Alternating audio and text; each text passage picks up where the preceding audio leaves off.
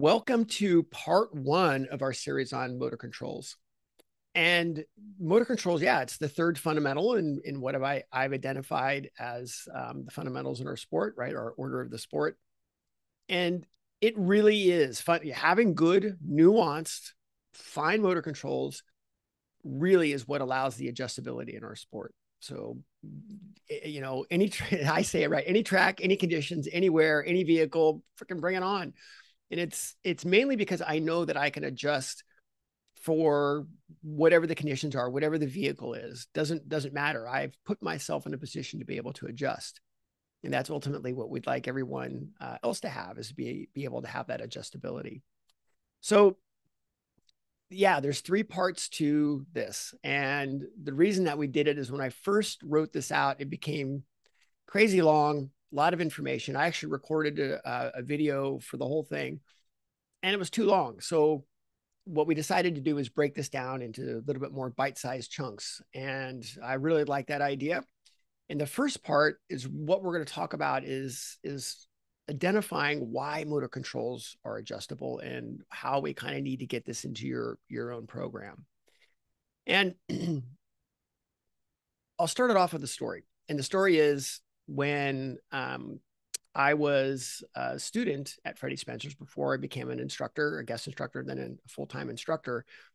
It's like, oh, you got to go for a ride with Freddie. And I'm like, I don't want to go for a ride with Freddie. No, you got to go for a ride with Freddie. Then I went for a ride with Freddie.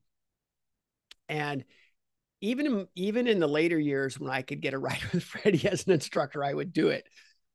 And the first takeaway with Freddie was, when you go for a ride, is that he wasn't in a hurry to go fast, but you went fast.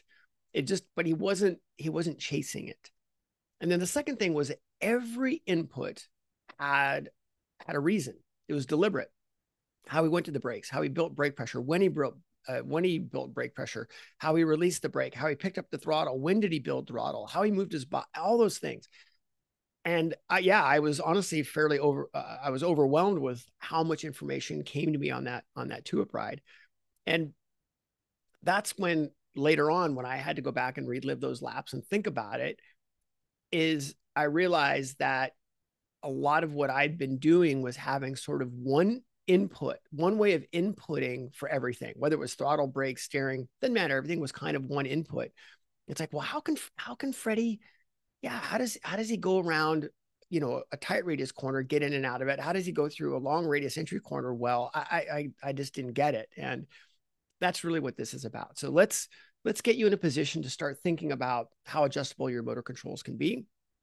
And more importantly, how are we going to do that? So it starts with, let's start with some basic definitions. And the basic definitions of motor controls are, and then when we look at motor controls, we understand that it's every physical input that you're doing. So it's your braking, it's your throttle, it's your steering, all those, how you're releasing the clutch, right? All those different things are part of motor control. So any physical input that you're putting into the bike, that's a motor control. So the definitions are three, is the first 5%. So the first 5% is the initial application of inputs into your vehicle. So the first little input. The second one is the last 5%, which is the last degree of application for your vehicle. And we'll talk about that. And the third one is the degree of application. This is the real meat of it. And what we're trying to do with the first and last 5 is to hone that degree of application for your desired outcome, right? Short radius corner, long radius corner, no grip, a lot of grip.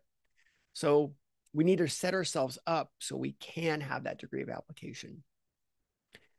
So I want to linger here for a second, because this is really the key part of it. Is a lot of times in motorsports, it's been this sort of we've had this idea of everything is on or off, right? On the brakes hard, or I'm on the throttle hard, or it's you should be on the throttle or you should be on the brakes. There's nothing in between. And yeah, I mean, I guess that's true, but it's so much more nuanced than that. Yes, you should be using the controls all the time, which means you're in control, but it doesn't necessarily mean that it's hard braking all the time or hard acceleration all the time, right? So it's the degree of application for your given situation. And I wanted to talk a little bit about that, because the whole idea of this first part is for get you to think about those three aspects of all your motor controls: the initial, the degree of application, and then the end. So let's talk about the first 5%. Yeah, the first 5% is really about setting yourself up for what's coming up. So if your habit is to go to the brakes at, say, 40%, but it's only a 20% situation, you're going to overslow. You're going to transfer weight too much, or get your apex too early, whatever it might be. So the idea of this is to set yourself, your first 5% sets you up for what's coming. And that is the initial squeeze of weight. If it's the initial squeeze on the brakes, weight to the front, how you're loading the suspension, how you're loading the tires, or the throttle, right? How you pick up the throttle to bring the weight back, have everything have a load, have the appropriate load.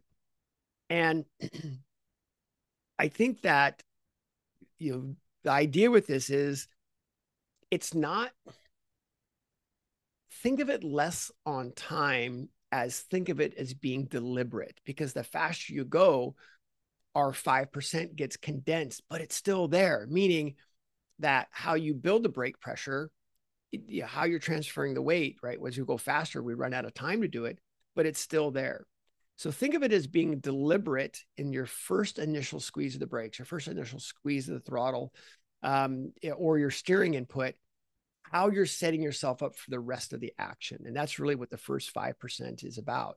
So it's getting you ready for that. So first 5%, we've got the first 5%. Awesome. And then let's talk about the last 5% before we talk about degree of application. So the last 5% really is that final degree of application that really gets you ready for the next application. So whatever your next control is.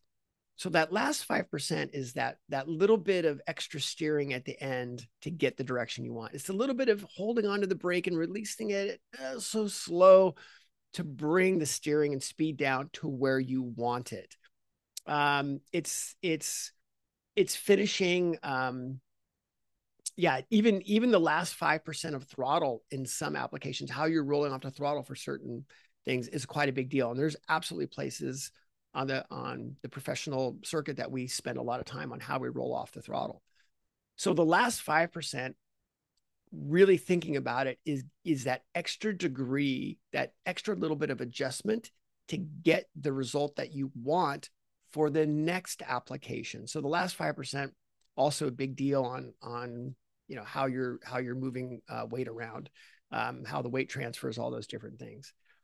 And then after that, then we can really talk about degree of application. So, we talked a little bit about, the first 5, then we got the last 5. So we have those, but now we need to talk about what's in the middle, that degree of application. And what the degree of application is, this really refers to how much control input is needed for the upcoming situation.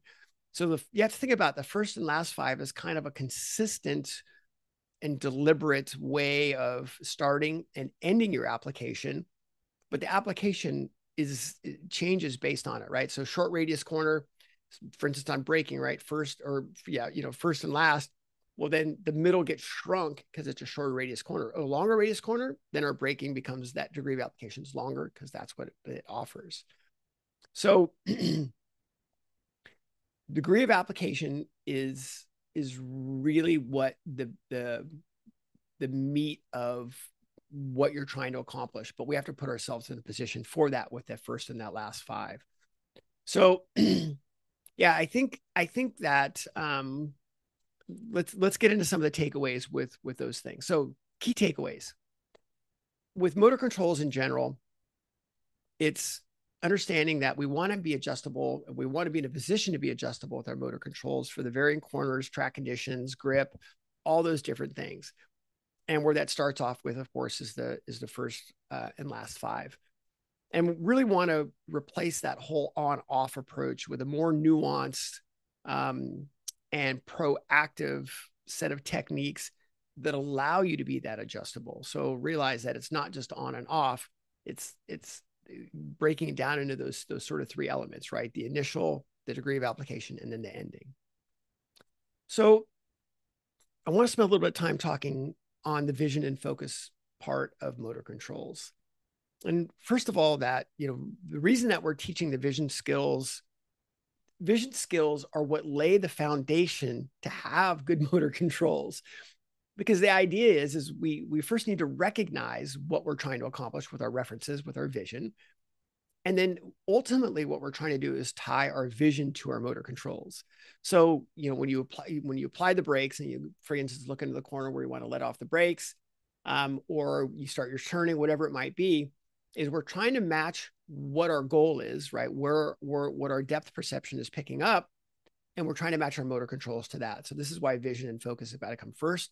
Then we've got motor controls. So I really want you to think about that, right? The key to this is connecting your vision to your motor controls so you can get your brain ahead of the situation so you can adjust. That first 5%, right? That refers to the initial control input, which sets you up for the next action. And yeah, I think it's I think the initial is what sets you up to be proactive, and that's what sets you up. So really respecting that first 5%, and as you build that that part of the motor controls. Yeah, the last 5 really focuses on releasing that final bit of control to have the desired result you want. And again, it sets you up for the next action. So if you want a better apex, right? You want a tighter apex, you want a earlier apex, how you're controlling that last 5% will get you there. And whether it's, steering, whether it's even the clutch release, right? That last 5% of your clutch release and how the rear wheel even catches up with the motor is so important. So really think about having a deliberate 5%, because that's what sets you up for essentially that next action, right? Being in a spot to be precise with it. And then, yeah, the degree of application. The degree of application really is the amount of control, right? The amount of input you're giving it based on the corner, based on the track conditions, based on your vehicle, all those different things. So the degree of application that's really where all of this, that's where the adjustability is, but we have to put ourselves in a position to get there with the first and the last 5. And yeah, so I wanted to make this part of part 1 a place where you could really start to think about that and separate it from, okay, I realize that each part of that motor control, right? The beginning, the middle, and the end all have a purpose. And the purpose is to allow you to basically handle any situation that you want. So part 1, let's get our brains thinking about why motor controls are important and starting to break them down into those 3 first 5, your degree of application, and last 5, so you could ultimately be the adjustable person on track that you want to be. So, all right, part